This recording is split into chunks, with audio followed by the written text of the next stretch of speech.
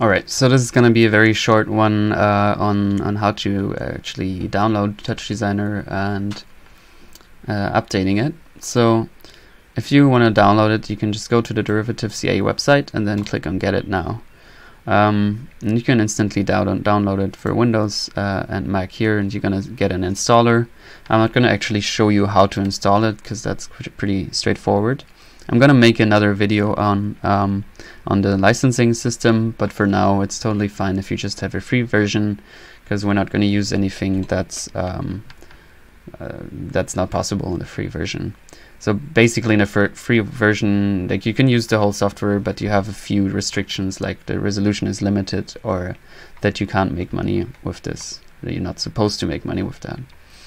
So if you've downloaded and installed your software, you're gonna always be greeted by this project.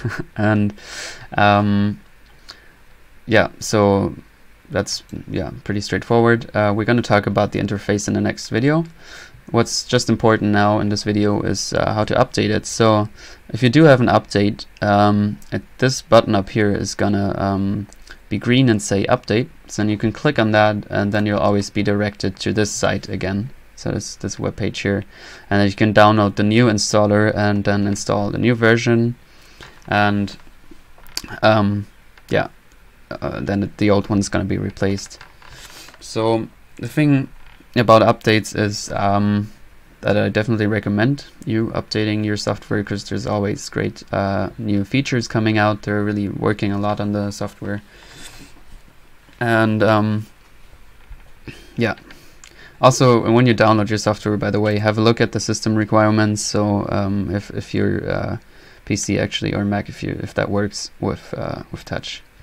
There's also one thing about the downloading. There's also some versions called experimental versions. So these are the versions that they use to test new features, or to just try out new things. So these aren't really like stable builds, so they sometimes crash because they're still working on some stuff.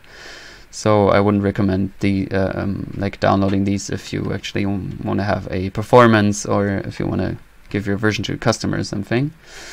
Same with updating. Like usually, like, TouchDesigner is pretty stable, I'd say. But if you like update and you have already built a setup and then you're gonna have a performance, then don't update before that.